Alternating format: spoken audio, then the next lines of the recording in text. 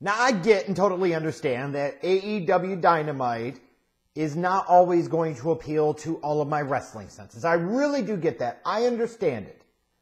It's just something I have to accept. That some weeks the show is going to appeal to me a lot more than others. But I can certainly tell you that this week's show in no way, shape, or form appealed to me. It clearly felt like this show in particular was skewed towards more of a truly hardcore neckbeard nerd type of demographic. And as a result, I thought the show absolutely sucked. Can't win them all, and by God, in my opinion, Dynamite didn't win anything this week. Like, can we stop with this crap, these 8-man tags, these tag matches that don't have any purpose, that don't have any reason, that don't do anything, kicking off stupid Dynamite? Like, if you gotta get your rocks off and your jollies off to stupid, typical, flippy fuck bucks of sucks bullshit, then I guess so be it. Go watch their catalog of matches for the past 10 to 15 years throughout the business. I don't need to see this crap here.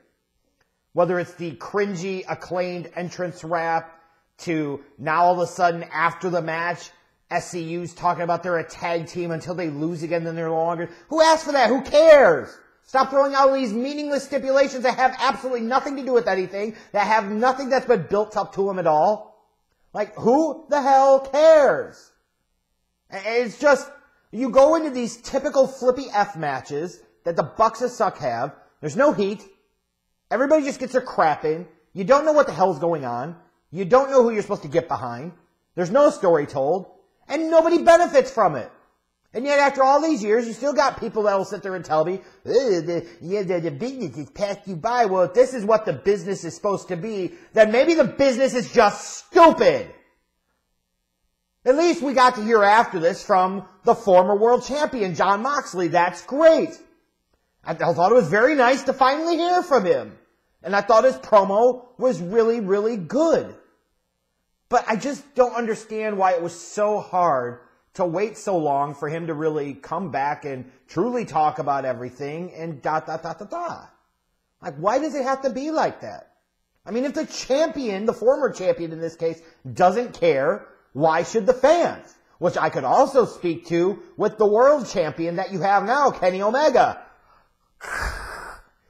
If you take an hour and a half to really reference him in any way or feature him in any way, maybe he's a crappy world champion. And even if I don't think he's a great world champion to begin with, AEW, you're not doing him any favors. Seriously. So, again, why didn't we open the show with this Jon Moxley promo? Let's break up the flow here. Break up the structure of the show. Break up the monotony of the formula that we seem to see consistently week in and week out. Or even better, maybe, kick off the show with a hot start with a match that actually has story behind it.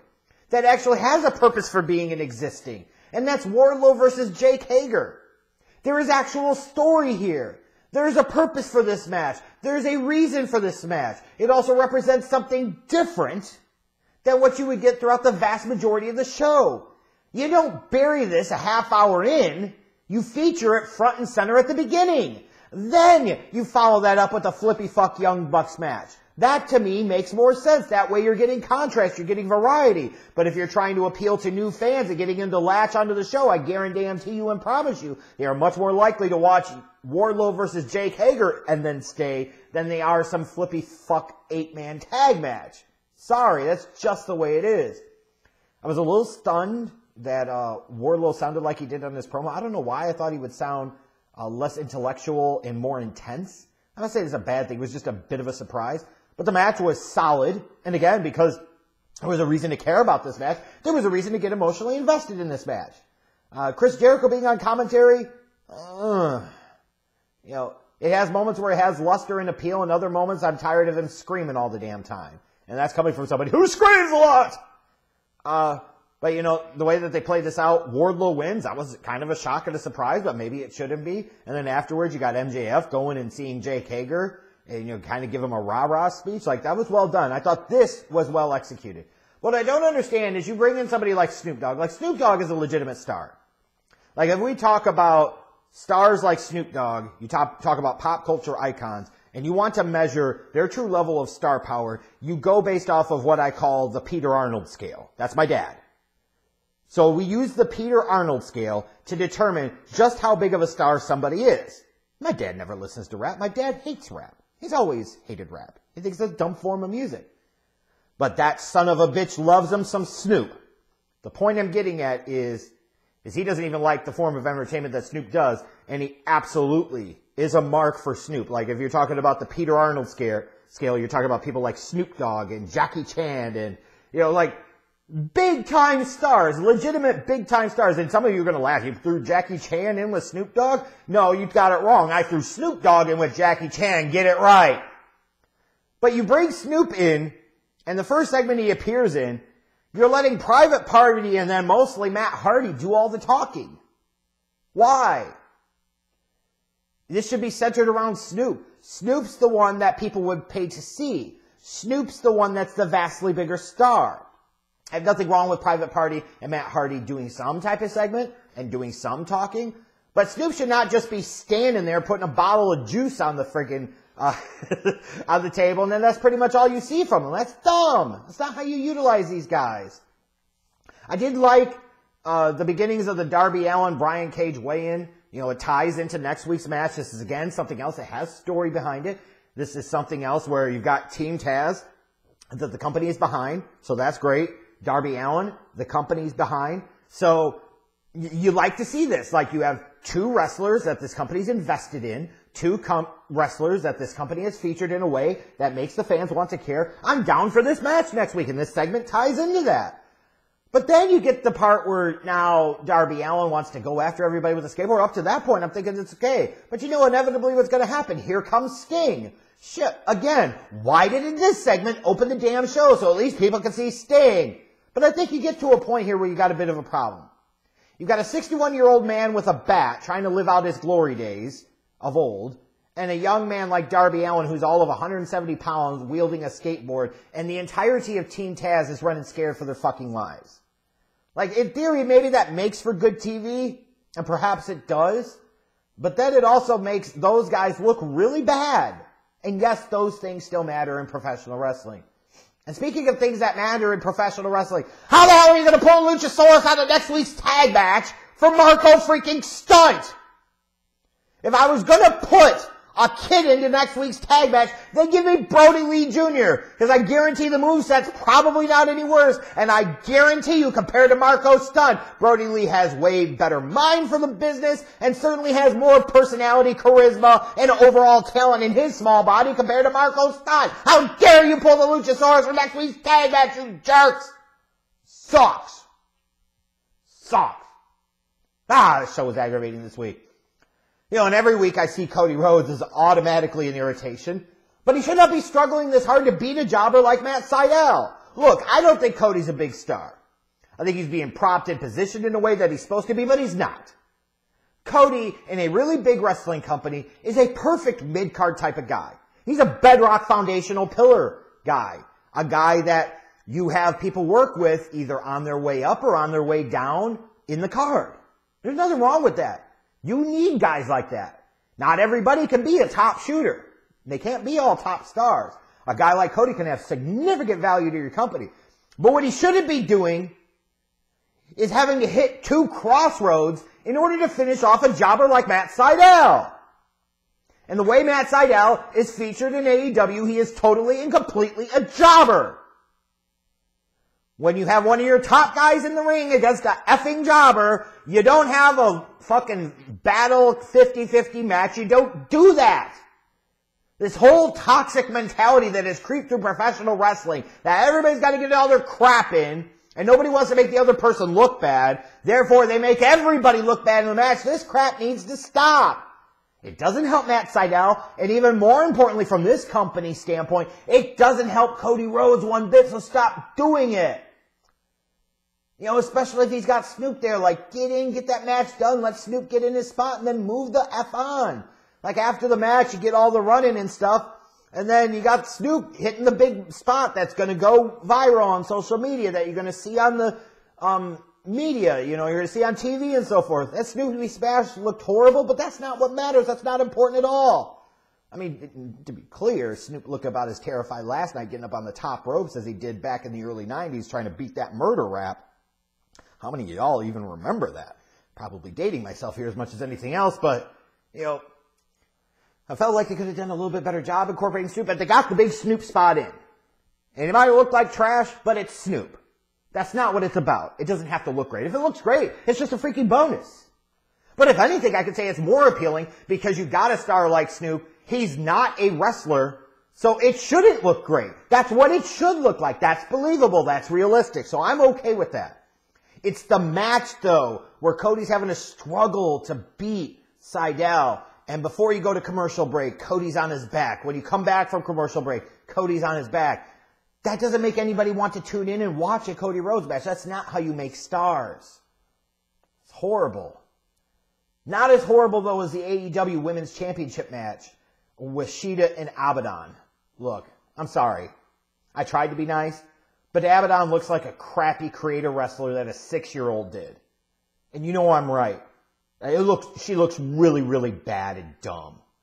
And maybe if I thought her gimmick was cool and not stupid as hell, maybe I would feel differently. But she looks and works and acts like a crappy 6-year-old's creator wrestler. And it's no surprise to me that a crappy feud led to a really crappy title match. And that's exactly what you got. Like this stuff right now, what AEW is doing with their women's division, they've basically made themselves a glorified WWE Divas division with longer matches. That's what you've got. And then you're promoting next week that Serena Deeb's defending the NWA Women's Championship, and it's like, why is she defending it against Tay Conti, I think it is? Why do we have a second women's title on your show when you do a terrible job with the first one you got? Like, I can't imagine anybody defending what they do with this women's division. You can disagree with me like hell about the Bucks of Suck and Cody and all these different things. Fine. To me, that's where it could be about perspective and opinions. That's cool. It's more fun when we do disagree. But how the hell can you disagree with this crap? This was just bad. Bad, bad, bad. Bad wrestling is bad wrestling. It doesn't make you sexist to call out when the ladies are doing garbage just like when the men do garbage. You got it? Like, be better. It's not that hard. But, again, what I would expect out of a company that waits an hour and a half to feature their freaking world champion. I mean, why would I sit there and be surprised that this company didn't know what the hell they're doing half the time? Like, I can't imagine for the life of me who thinks it's a consistently good idea to wait an hour and a half to feature the world champ. And they seem to do this week after week with Kenny Omega. Like, it's one thing if you talk about him throughout the show and you show him throughout the show, but then you really feature him at the end. That's okay. You're building up to the champion. That's cool. But to basically pretend that your world champion doesn't exist for the most part for the first hour and a half of the show is dumb. Dumb, dumb, dumb. And it's exactly feeding into one of the major concerns that I had about this company way back at the beginning before it even technically started its first television in October 2019. Is that these clowns don't know how to do weekly episodic television. And it shows. And then when you talk about making stars, look, I don't think Omega's a star. I don't think he's really, truly North American World Championship material. But he's your world champion right now. So in that case, you need to protect him like hell. And you need to give him every opportunity to shine. And having him go out there and struggle with a dude that doesn't mean shit like Phoenix for almost 20 minutes is one that's going to pop all the nerves because of all the frickin' flips and kicks and no selling and false finishes, but it doesn't do any good for any damn body. And the whole notion here was that he took the belt to Impact with Don Callis and what's going to happen next. Like, the whole follow-up is terrible to it. And you're not going to sit there and tell me, oh my God, all of a sudden now the Good Brothers appear, this is something good. Now after several minutes, you finally get some guys to come out and fucking try to take on the Good Brothers, and it's a bunch of jobbers. And then the Young Bucks finally come out, and oh, yippee! From one week to the next, you never know what the hell the Young Bucks are supposed to be any damn ways. But now, we're putting the band back together. That's so stupid. A perfect example of every fan that thinks they can book an invasion angle. That's what this is. It feels like. And they're proving that a lot of them don't know what the hell they're doing. They would do a terrible job of it. Especially if they like this crap. You geek out to the Bullet Club bullshit all you want. It's stupid. It is. It's not going to bring in new fans. It's just not.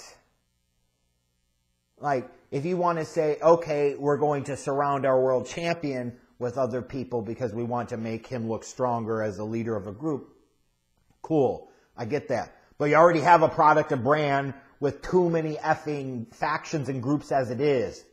Adding another one to the schmaz doesn't help anybody. This show was not my favorite this week.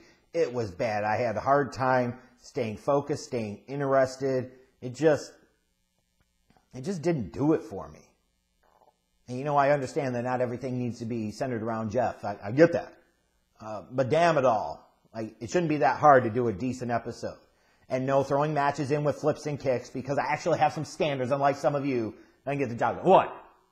What, you got a problem with me? So you've been the one. You haven't? Well, what do you want? Really? Oh, you think so? All right, well, come on, bitch. Let's get after it. Come on, motherfucker. Come on. Bring it. Bring it. Ah! Ah! Ah! Yeah. Ah! Ah! Where'd you learn to fight like this? Ah! Ah!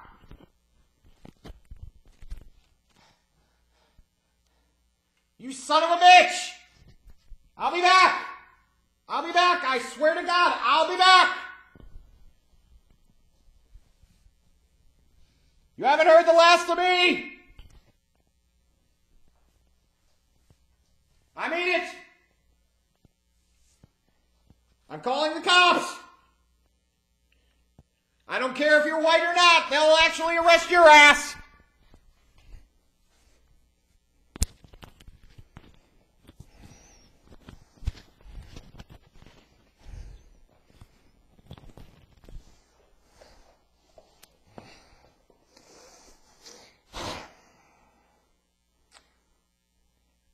Bye, bitch.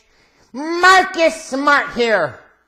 And I've been on the shelf for way too long, and I've listened to just about enough of the Schleg Daddy's reckless, libelous slander.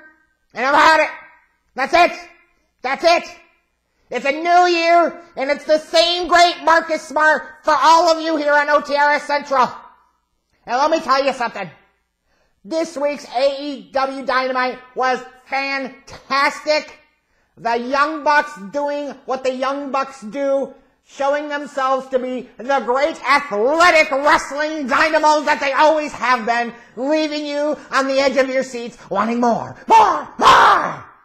And then, my God, that main event was something truly epic. Kenny Omega defending against Phoenix. It's like a dream match.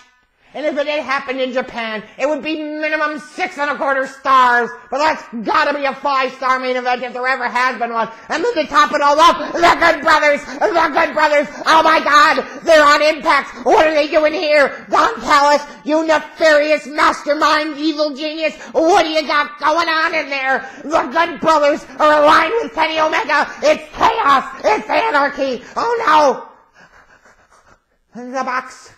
The Young Bucks! The